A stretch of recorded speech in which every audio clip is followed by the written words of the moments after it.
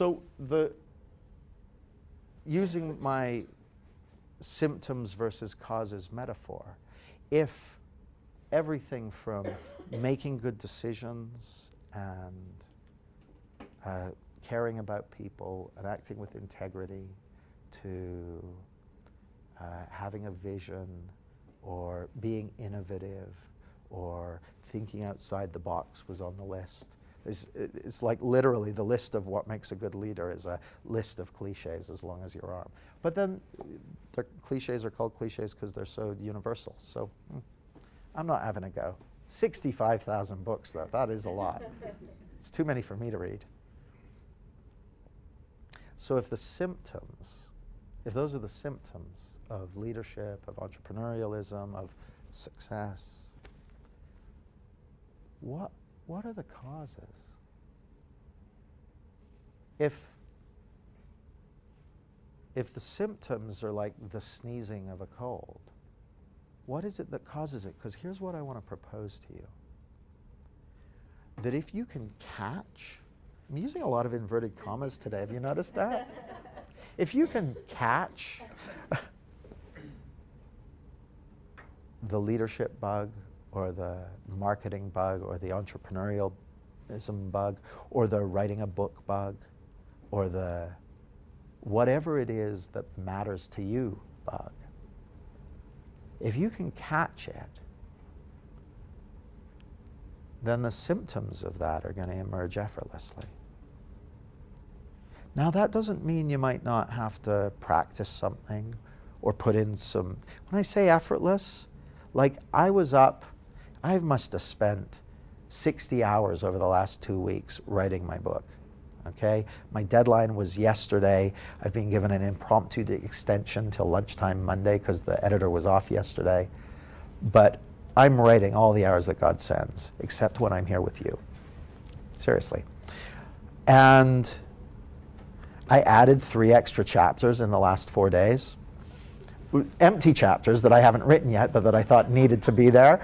I'm making it easy for myself. Hi, Jack. Hi, Viv. So I added those. Well, we'll talk about purpose later. I wanted to mention Jack and Viv, actually. So now I haven't even finished those chapters, and I've got 10,000 words too many. So anyway, I'm going to have to do some pruning. I've got till Monday lunchtime. It's going to be fun. And now I can't remember what I was on about. It involves effort. It involves work. I'm working at it. I'm working. And sometimes I don't feel like it. It's not like, life's so great now that I know how to work effortlessly. And it's just the moment I want. But I don't need to feel like working on something to work on it. But Jamie, I thought you were supposed to always be inspired. No, inspiration shows up when you're already doing it most of the time. Have you noticed? Like sometimes you'll be reflecting or something and you'll get caught by inspiration. And then you're like, oh, I know what I'm going to do. Whoosh, whoosh, whoosh, whoosh, whoosh. But half the time I get caught by inspiration, it's while I'm already slugging away at it. Nevertheless, the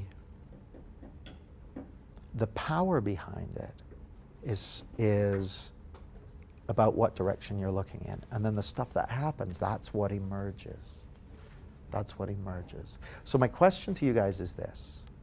What do you think, if all the stuff, vision, direction, writing good headlines, clarity and expression, whatever, if that's the symptoms, what's the bug that causes it? And make it relevant to you. If what you're interested in or enjoy doing or whatever is teaching school kids, then what are the, you know what the symptoms of that are, what's the bug? What causes it? And the same goes, I want to welcome everyone who's out there around the world live streaming. Will you all say hi to everyone? Just got to wave. Hi!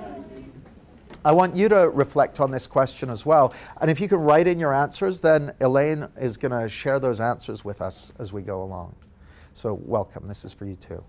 So I want you to take just 5 minutes, turn to the person next to you and explore, if those are the symptoms that I've been mentioning, what are the causes? What are the causes of leadership? What are the causes of entrepreneurialism? What are the causes of success? There are those commas again. What are the causes of that? What causes it? Where does it come from? So that's the direction I want you to look in.